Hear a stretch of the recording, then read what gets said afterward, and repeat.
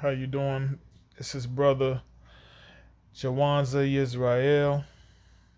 I just want to come to you in the spirit today and talk to you about something that was put on me to talk about. Now, I've been fighting a battle, fighting against the enemy, fighting and battling some illness, some sickness, and it's been extremely hard. I've always been a person who's been healthy. They whole life never had to really go to the doctor or deal with anything like that. And to be in this state and not really know what's going on exactly, to be, taking the herbs and changing my eating habits around, and still battling this. And some days is good days and other days is bad days, but trying to stay positive through all this. And I know it's a lot of people that's going through different things like this and other types of things. Maybe losing a family member, maybe battling depression, battling some type of sickness or illness, um, financial trouble, just anything that's weighing on your spirit, weighing on you mentally, physically, emotionally. And I just want to come to you today and just talk about humility and faith. Often we just so engulfed in everyday life that we don't even get a chance to be humble. But at some point we gonna all be humbled. And my personal testimony, I've been humbled to the point where basically it's hard for me to do a lot of things for myself. I can get up and go to the bathroom, brush my teeth, that type of stuff, but even that is a task. But it's hard for me to get to the store to get any food. I have to depend on um, my mother and my woman to do everything, basically. And that's hard for a person who's been independent their whole life, and to also know, I have children. You can't play with your children like you want to. You can kind of sit with them in the bed or something, but you can't really play with them and get up and run around. And that's hard for the children because they don't really understand that. They so used to dad being able to run around with them. And I used to be the big, the muscle man, the man that, play basketball and do pull-ups and push-ups and lift weights and do all of that. And I went from that to not being able to have much strength at all. And that's very humbling. Biblically, we can liken it. I think about Job. The Most High said Job was blameless and righteous, the most upstanding, upright man that he had. And he still let Satan take him through a whole lot of challenges and tests and things that was aimed to destroy him and destroy his faith. I'm not comparing myself to Job, but we are given these stories biblically so we can draw lessons and comparisons, so we can learn things about faith and humility.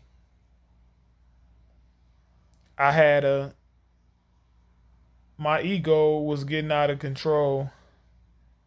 At least like in my house, I was, I think I had good intentions. I wanted my house to be ran a certain way and everything like that, but I was being harsh with my woman and,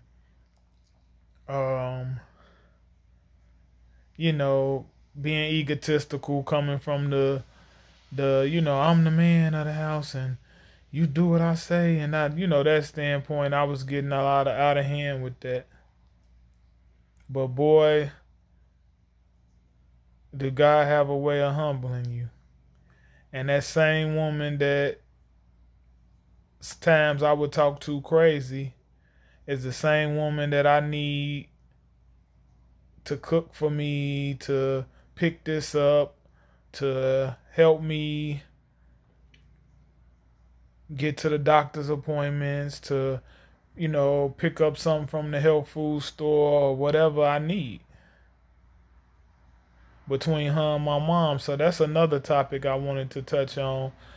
It's a lot of, it's a lot of men out here, black men in particular that I'm talking about, going online bashing black women and stuff like that. Now that's one thing if you was, you wanted to correct or point out a certain behavior, but typically it takes women to correct women because that's typically who they gonna listen to. If they do have bad feelings about brothers through certain experiences they've been through, then it's less likely that a black man is going to be able to correct them. But it might be possible. But it depends on where your spirit and where your intentions are coming from. But that notion of getting online or going to the media and just bashing black women, or even black women and doing it to black men, like it's so disheartening. It's so disgusting to do that to each other as a race. You typically don't see others doing that to each other. Now, they may do it behind the scenes, but they're not going to do it in public. We need each other. We're each other's counterparts, and neither is going to rise higher than the other. So black women can't rise without black men, and black men can't rise without black women. So when you go online and you sit up and bash the sisters, oh, look at these ghetto black women. You find clips of a black woman doing something rude, or something just out of order. It could even be bad or disgusting behavior. And then you put it to the media as if, oh, this is the norm. This is all black women. You don't know anything, from a 30-second clip. It's only so many conclusions you can draw from a 30-second to a 2-minute clip. And then also, you don't want to point that picture out that that's all black women, because it's not. At the end of the day,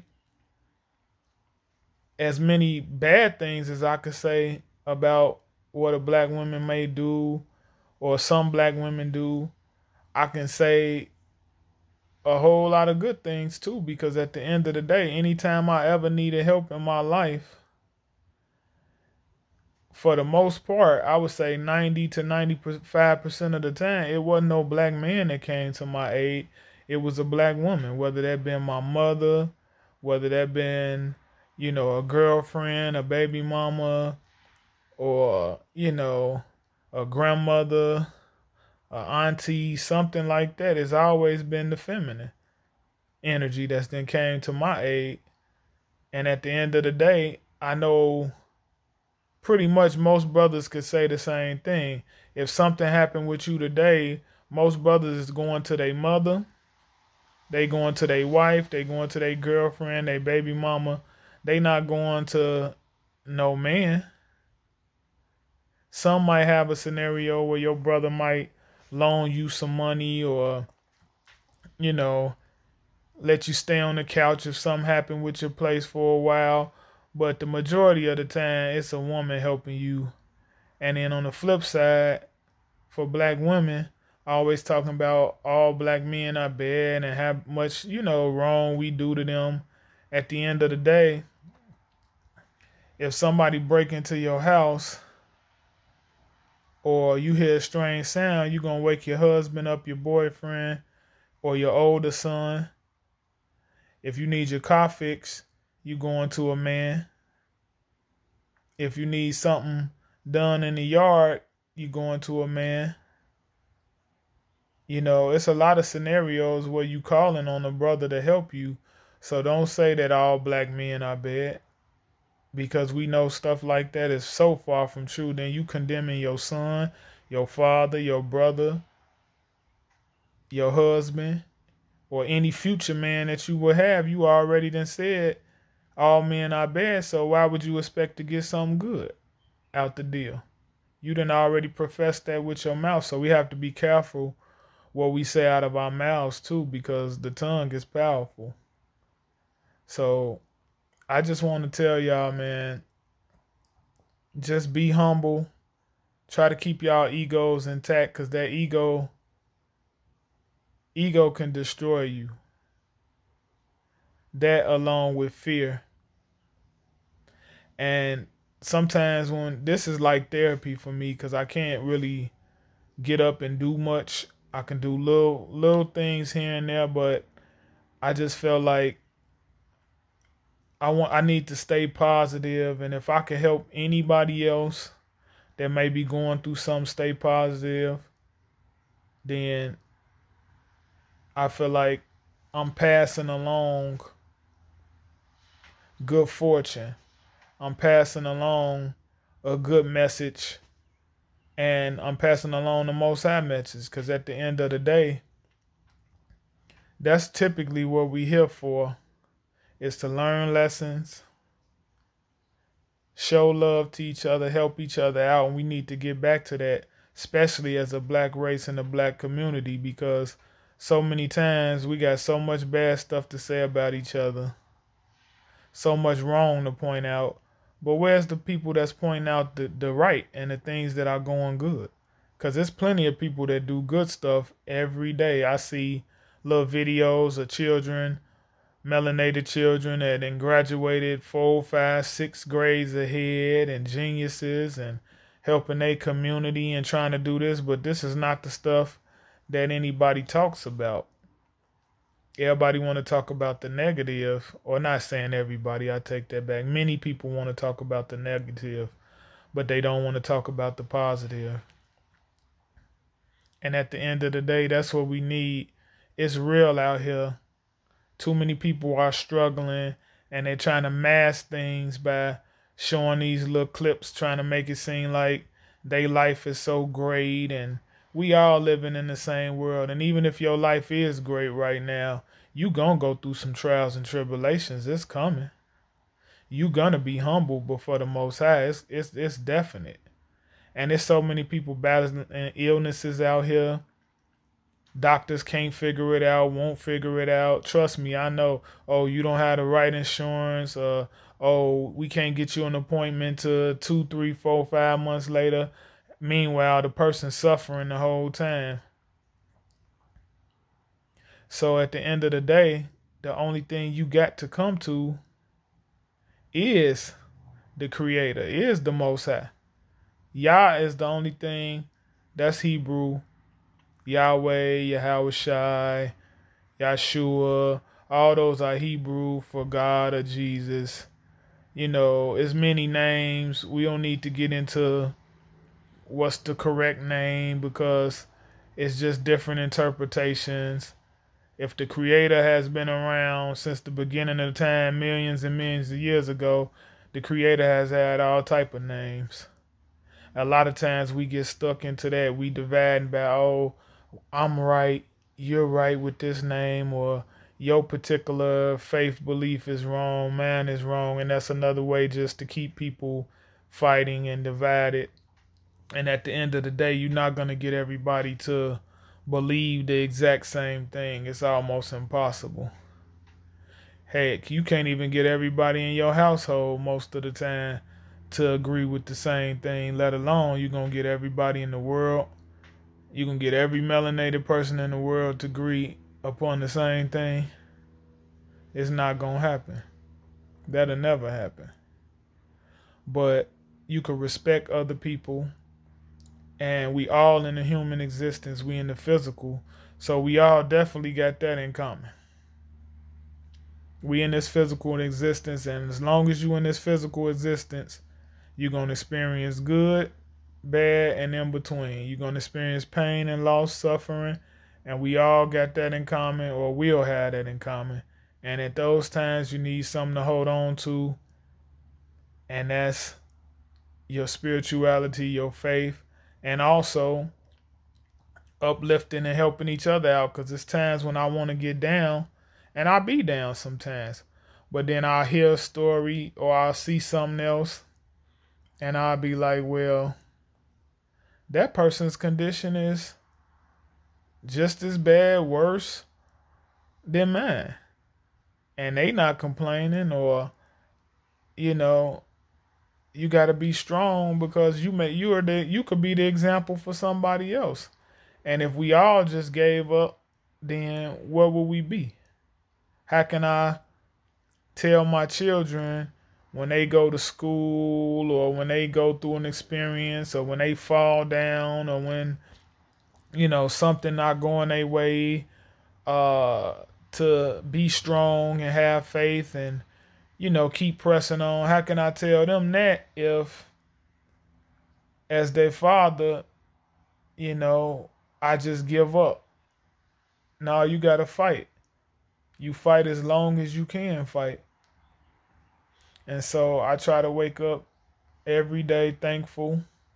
I'm thankful for every moment that I'm not in pain or discomfort. And even when I am in pain and discomfort, I pray, I meditate. I got a good woman who she not perfect, but she's done a really good job through me being ill in this experience, especially with the amount of stuff that she got going on, the amount of children we have, and working and holding things down. Well, I can't do none of that. And a lot of women would have been like, I can't do it. This is too much.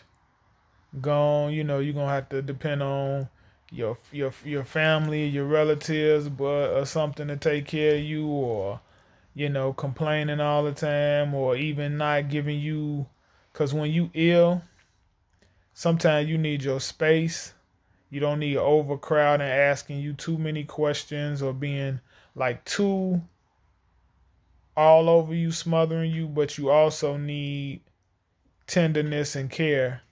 And I believe for the most part, she didn't apply the right amount of each thing. And I thank the Most High for that, and for her. And I wish her nothing but goodness. I don't really say blessings. I say be mores instead of be less. But what y'all would say is blessings. I wish her nothing but the best for that, and just in general. When I look at the landscape of things going on in the world, man, we just need more love and care. Everybody trying to impress other people, people was telling me like, man, and I even thought it myself, should you even go online? You not looking crisp, you not clean. And I said to myself, it's not about that. I want to come to the people, like they say, Yahshua, would say Jesus, come as you are. Don't try to put on because I don't even have the effort to do all of that, fixing up my appearance and all. Some days I don't even have the effort to do all of that most of the time. That's not on my mind, keeping up no facade. I'm not worried anything about looks. When you in pain and discomfort, all you trying to worry about is feeling better, getting your spirit right in case you do transition, or whenever you do transition down the line. And, get things right with the people you love. Make sure the people you love, know that you care about them and how you feel, and not leaving things unsaid or unsettled. That's really all you care about. And trying to really leave whatever mark you can leave that's positive on your family, and if you can, on your community or on the world. That's it. You're not worried about all that other stuff. All that other stuff is the worldly thinking. Well, how do I look? How do people perceive me? How is this? How is that? And it's like, I don't care about that. I don't care if somebody say, man, he could have combed his hair. I'm coming natural. This is when it was put on me to make the video, so I made the video.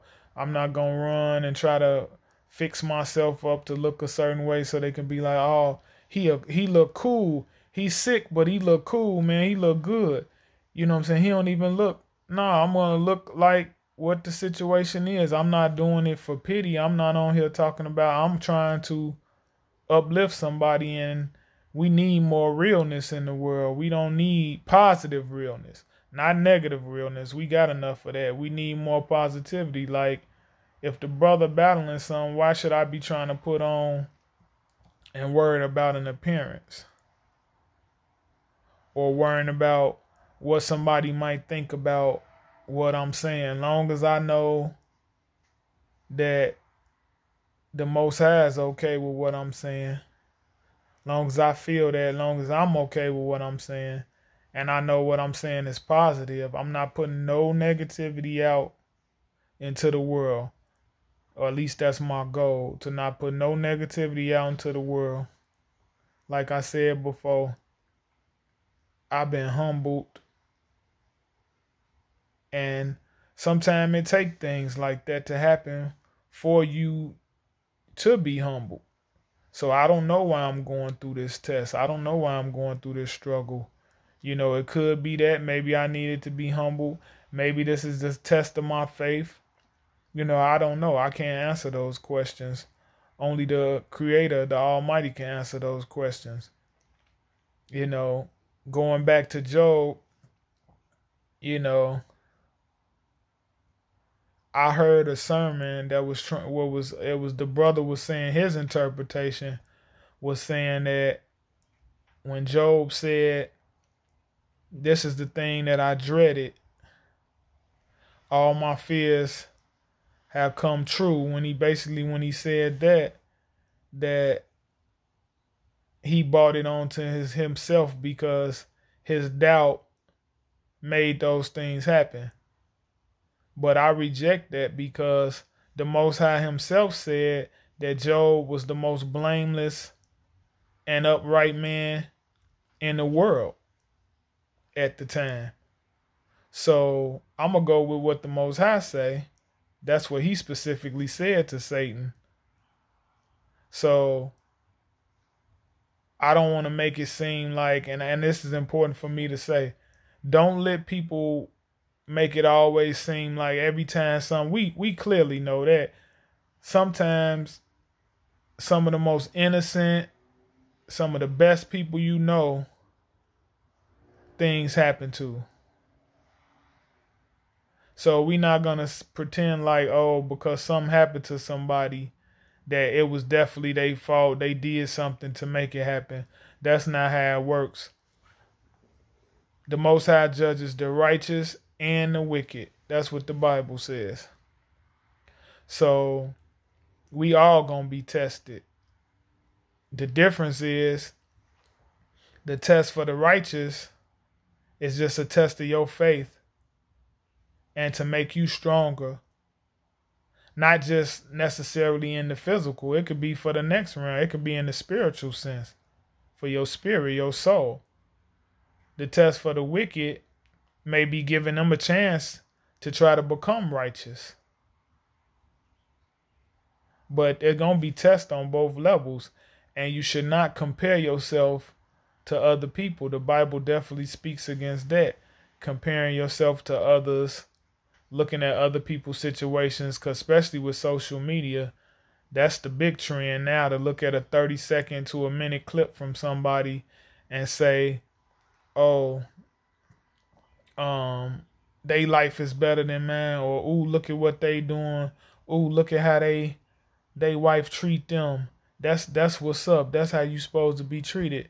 Well, anybody can treat somebody a certain way for 5 minutes online. We don't know what really happens in their life behind the scenes. So stop looking at others. Worry about yourself and what you doing, how you can improve you. Because when you point the finger at other people, you know the old saying, if I point this finger at you, my thumb is pointing back at me. So while I'm trying to judge you or worry about what you doing or compare myself to you and say, oh, either I'm better than you because of this, well, you don't know what can happen. I got more than you. I got this car, you don't. Or this person's on the bus or the train, so they lesser than me because I drive a nice car. That's all baloney, man. That's BS. That's materialistic stuff. That stuff could be taken away so fast. Your health could be taken away. Your health is everything. You can't get up and go to work, do nothing. You can't impress no females or no males. If you laid up sick, you ain't impressing nobody. Things can be taken away in a flash. People be here today, gone tomorrow. So value your time. Value your loved ones. Get out that egotistical state. If you wrong people, apologize. It's nothing stopping you from apologizing to nobody but your ego. Because if somebody did something to you, you will want to be apologized to and you'll want to clear the air. Stop keeping all these grudges between your family members, your exes, especially if you have children, because when two elephants fight, don't nothing get hurt but the grass. And in that analogy, the elephants is the parents, the grass is the children. So you ain't doing nothing but hurting them children when you bickering or when you, I refuse to let him see his babies. I refuse to answer his calls. I'm blocking her. She trying to let me know how the children doing, or she trying to get a couple $100 to buy some, some clothes and some diapers or whatever for the children. I'm blocking her. I'm not talking to her because something didn't go right in the relationship, or just because I'm mad because we not together. I'm mad because we not together, so I'm not going to let the brother see his children. Like, women do this type of crazy stuff every day, and men as well. And you're not doing nothing but hurting your child. And also, ultimately, you staining your spirit because you was given that gift of creation from the Most High for those lives to be able to come into existence through you. And you disrespecting the Creator, you disrespecting your ancestors, you disrespecting yourself and your children when you behave like that. So, I know it's not nothing that nobody probably want to hear, but it's like that medicine, that old school Father John or cod liver oil, that type of medicine your grandmother or great-grandmother or grandfather used to give you. You don't want it, but at the end of the day, it go down bitter, but you feel better after you get it. So I'm gonna end this with just saying that I wish nothing but peace and love upon you all. Any type of feedback you want to give, I'm here for it. I would love to talk, about anything positive. Anybody who need uplifting or anybody that just want to talk. Hey, hopefully you could uplift me. We can basically, iron sharpens iron. We can help each other out. But I'm here for it. Again, this is Jawanza Yisrael. J Yisrael signing off. I'm sorry. Also known as the Guardian of Truth. And I just want to leave you with nothing but good fortune, peace and love from the Most High. And thank you for your time and for listening. I'll be at you, Yah willing, the next time, and we can talk further.